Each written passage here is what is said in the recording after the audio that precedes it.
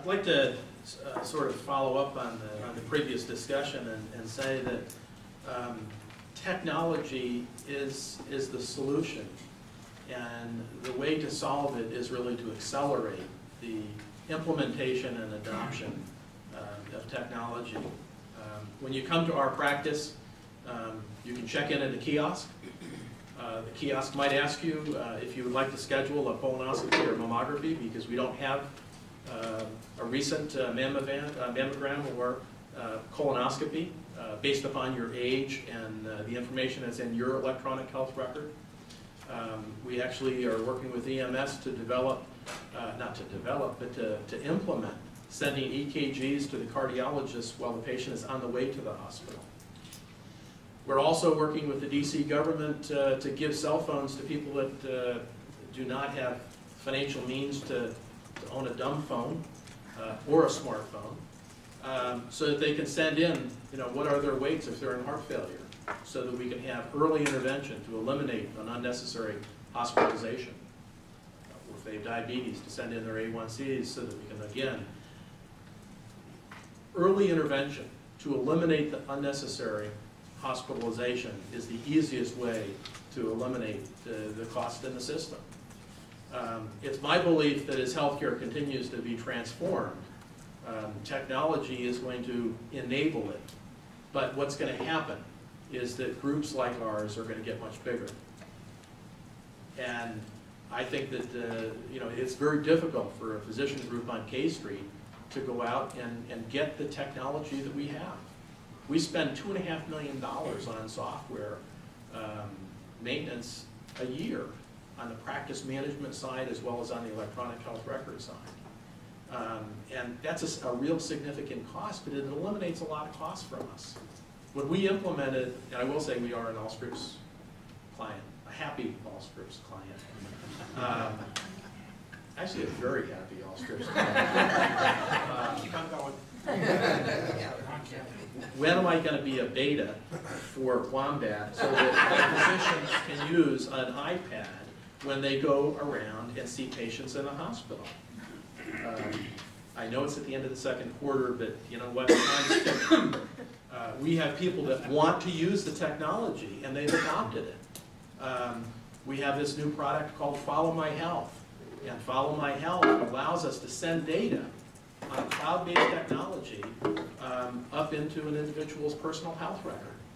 They can request their physician to send a prescription to their pharmacy, which we have on file, because when they checked in on the kiosk, they said they like to go to the CVS in Oakton. We have the ability to send notes to the physicians and say, I took this new medication and I have an upset stomach, I feel a little irritated, what should I do? So the technology is going to continue to transform, and I believe that connected communities is a real challenge. It's a challenge for the small practices. It's not a challenge for the big health systems. It's not a challenge for Kaiser.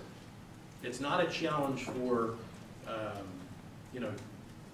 University of Pittsburgh. It's not a challenge for our physician group. But it is a challenge for most physicians across the country.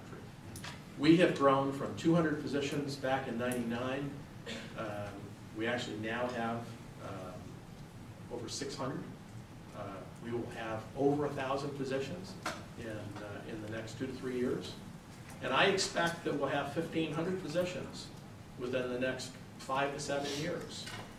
And this technology is going to enable them to deliver better care at a lower cost and eliminate unnecessary waste in the system. When we implemented the system, the Department of Medicine, which is one of the departments that we have, eliminated 30 people that were doing nothing but processing and handling medical records.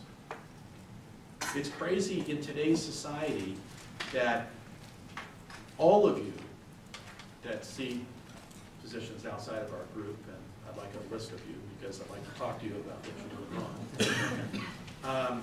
But all of you, you go to a bank, you don't write paper checks, go into the bank to make a deposit, go into the bank to get a withdrawal, and then do a paper reconciliation on your little register in your checkbook. Your health care is so much more important. Why would you go to a physician office where they may or may not have your lab results. And if they did, how do you know they reviewed it? I can tell you how many seconds any physician or member of the staff was on any piece of data in the electronic health record. I can tell you when the lab went out, I can tell you when the lab got back, and I can tell you the disposition and the communication to the patient. You can't do that in a paper environment. We talk about HIPAA.